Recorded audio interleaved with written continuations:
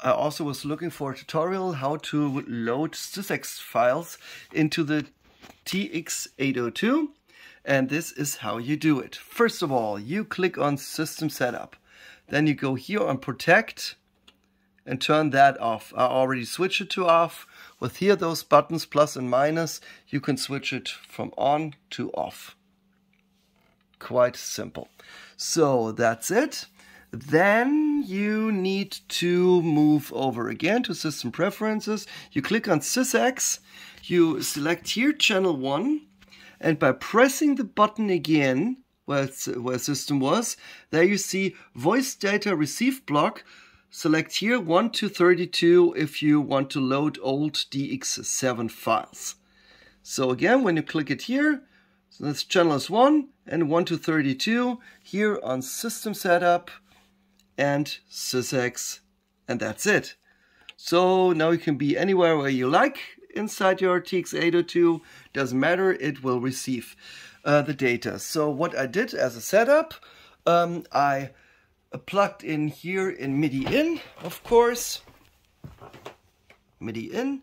I plugged in here to MIDI out my MIDI interface, which in this case is a MIDI tech, but it can be any MIDI interface. So, and now I'm here in my Mac, and inside my Mac I opened here sysex librarian.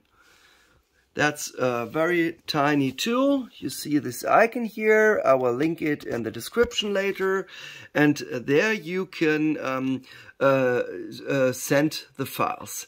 So first of all, I need to switch to the MIDI port to receive it. In my case, it's MIDI port 1, where the TX802 is plugged in.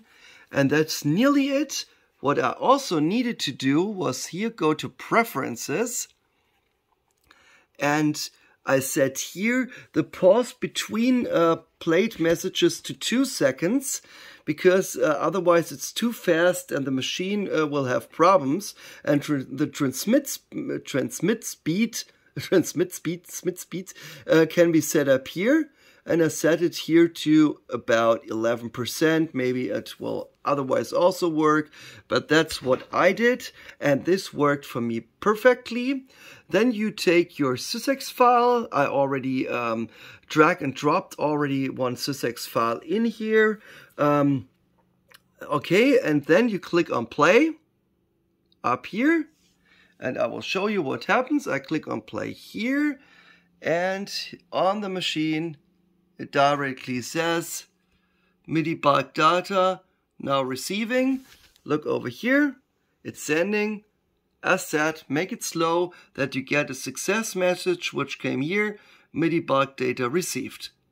Yes, and that's the thing that you need to do to get sounds from the old DX7 to the TX802. If you liked it, please leave me a comment below, and yeah, have a great day and have fun and make music. Bye!